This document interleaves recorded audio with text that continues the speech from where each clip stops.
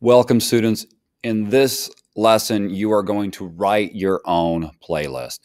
Last time we looked at the New York Times column, The Playlist. You analyzed what the critics included in their playlist, how they wrote about the music, and now it's your turn. You're going to write your own. You're going to create your own annotated playlist of songs around a particular topic, theme, or event modeled after the playlist column. So last time I showed you this one, and the theme for this one was very simple. I liked it. You may not know these 15 songs, but you've heard them. So the first thing you're going to do is decide on your theme, your topic, or event. What is it that you're going to create a playlist around? I would encourage you to check out your Spotify or iTunes, see what kind of playlist you already have, and see if you can work with anything you've already created or curated.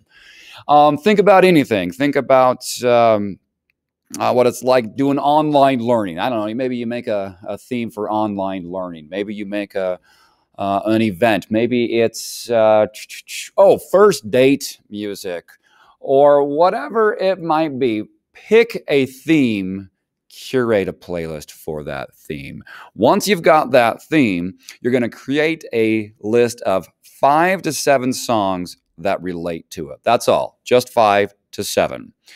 Then you are going to write a 1-paragraph explanation about each song. So in all, this paper that you're writing, paper is the wrong word, playlist. This playlist is going to be about 6 paragraphs, maybe a little bit more. I'll show you that in a sec. So for each song that you select, you are going to write a paragraph-long annotation. And like the Times critic, you're going to include a few things of information. You're going to provide relevant background information on each track. So the first sentence for each track is gonna probably, not necessarily, probably be, this is the name of the artist, this is the name of the song, this is when it was created, kind of the genre, maybe a little bit of the context, maybe who, I don't know, maybe if it was a Justin Bieber song, maybe he was responding to something that Ariana Grande, who did he date? Selena Gomez? Celine Dion? I don't know who he dated, but maybe that would be the context. In this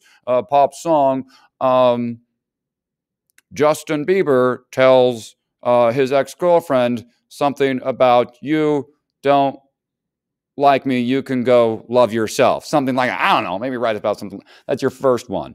Now, the next few songs, the next few sentences in each explanation, you're going to do 2 things. Number 1, you are going to do your very best to describe that song and perhaps the music video. So you are going to explain how the song relates to your topic, theme, event, and you're going to do that by including details from the song, the lyrics, instrumentals, rhythm, or melodies that speak to that topic. You're going to want to write this with style. I want you to be proud of your playlist at the end. Format your piece like the playlist column. Give it a title. I've got a template below. I'll show you. Okay, so, number 5, we're not going to do that for this online class. My in-person students are going to do that one. You're not going to have to share with other people unless you would like to. Okay, so first I've got 2 student samples for you. This one is Ashley's. She chose the theme or the event, Stages of a Road Trip. So you can go ahead and read Ashley's right here. So you'll notice a few things. Let me zoom in on this. Okay, so Stages of a Road Trip by Ashley Davis. Right here, she's got the introduction to her playlist. She's telling the reader, dear reader, this is when and where you would listen to these songs. Here's why I created it for you. Then we've got Neon Trees, Everybody Talks. And then she explains how this song fits in with this theme. Now we've got Backstreet Boys, I Want It That Way. Whew, one of my favorites. I'm kidding. I grew up in the 90s. I hated the Backstreet Boys.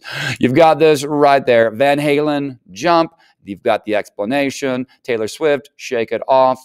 Electric Night Orchestra, Mr. Blue Sky. So if you want some good student examples and see what other students have done, read Ashley's. It's incredible. I've got another one for you. This one is from one of my students, Reed, and they did a phenomenal job with this playlist. I love their take on it. A playlist for all the misunderstood fallen heroes. And then Reed went a step further and made the whole thing available on Spotify. You can check that out. And then Reed has an incredible explanation of each one. I do want you to notice something here. A lot of the music we listen to, a lot of the pop culture, isn't always school appropriate. And if you want to include a few songs that may or may not be school appropriate, you can do so, but just maybe do what Reed has done right here when they said, right here, this might have some content in here that may make some listeners or viewers uncomfortable. So we appreciate that warning right there. It was just that little tag right there. You can do that too.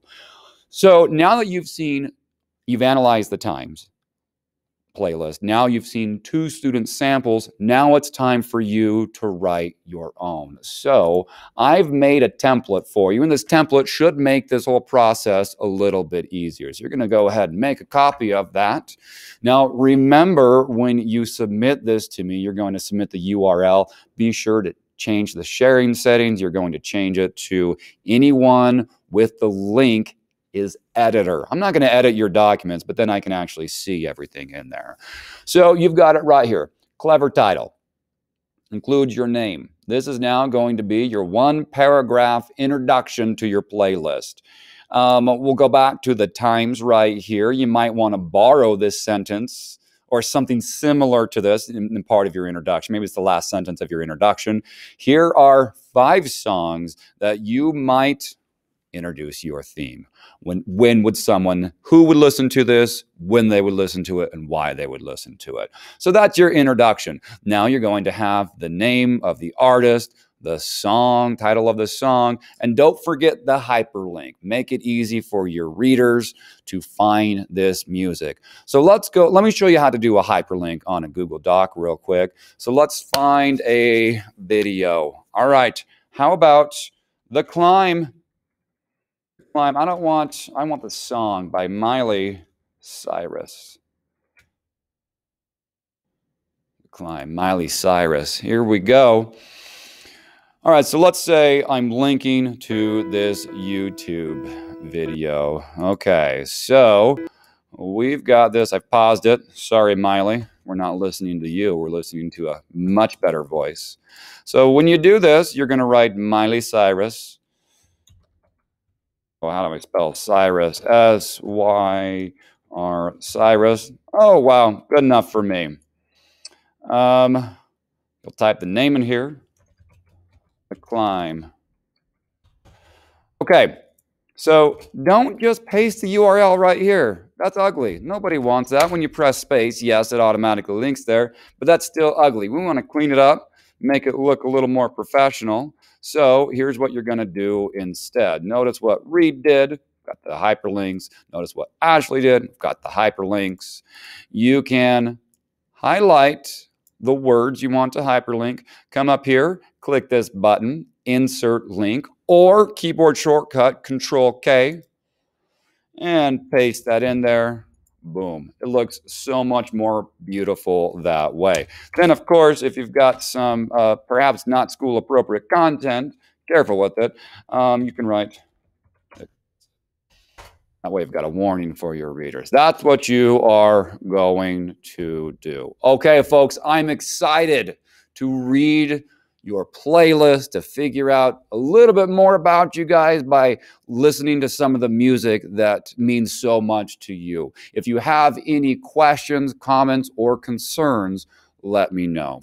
As always, this is Mr. Bockold. Keep reading, keep writing, keep listening to music, keep learning.